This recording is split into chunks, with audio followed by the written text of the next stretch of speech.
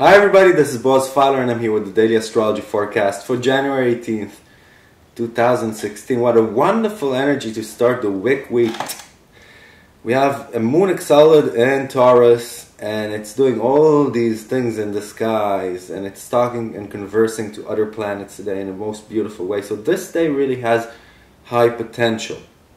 If you use it well, it could really work for you on many different planes, both business planes and career planes, and interpersonal and personal planes. So let's talk a bit about what's going to happen in the sky.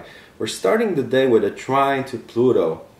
It's about 9 a.m. Central European Time. It's about 3 a.m. Eastern Standard Time, way past your bedtime. And this aspect really could make us deal better with challenges in our lives and find or rekindle that fire within us and understand our strength again. And we go on with a sextile to Chiron at about 1300 hours Central European Time. That's about 700 hours morning time, Eastern Standard Time. An aspect that could make us be satisfied with the way we deal with places in which we feel stuck or hurt in for a very long time. Then there's a trine to Mercury at about 1400 hours Central European Time and about 800 hours morning time, Eastern Standard Time. That could really allow us to converse and communicate ourselves a lot better to the people around us and really have conversation and communication flow within this day in a better way, even though Mercury is still retrograde.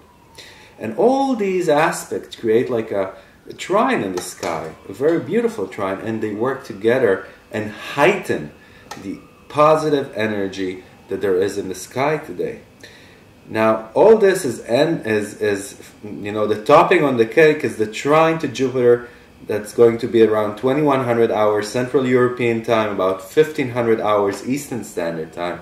Really, a lot of benevolence, a lot of optimism, and a lot of courage and optimism come from that trine. The only thing is that there's a quincunx to Venus at about 2300 hours if you're up that late Central European Time, or 1700 hours Eastern Standard Time, which could really make us feel a little bit unsatisfied and a little bit mal-tempered. So put it in context, don't get too excited. One more thing I wanted to talk to you about before we leave. There's a square between Venus and Jupiter in the sky. And that square could make us want fattier, richer foods, or just spending money on ourselves for sensory delights. So just be careful with that.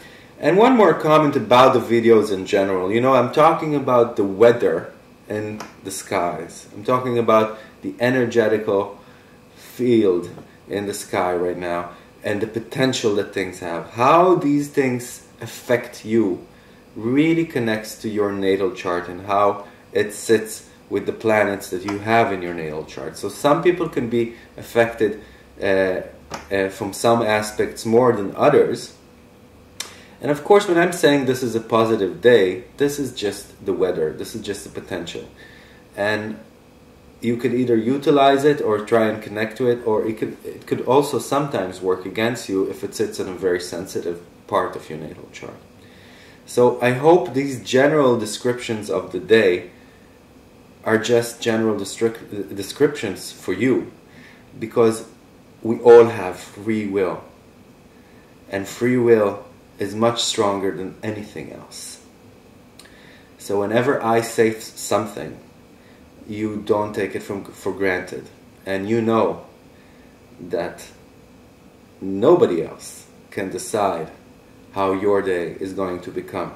So even if we talk about hard aspects, you always have the ability to overcome them and to not touch them at all. So I hope this pours a little bit more understanding into astrology in general, into forecasting in general, and the daily forecast as well. Thank you for listening, and I'll see you all tomorrow. Bye-bye.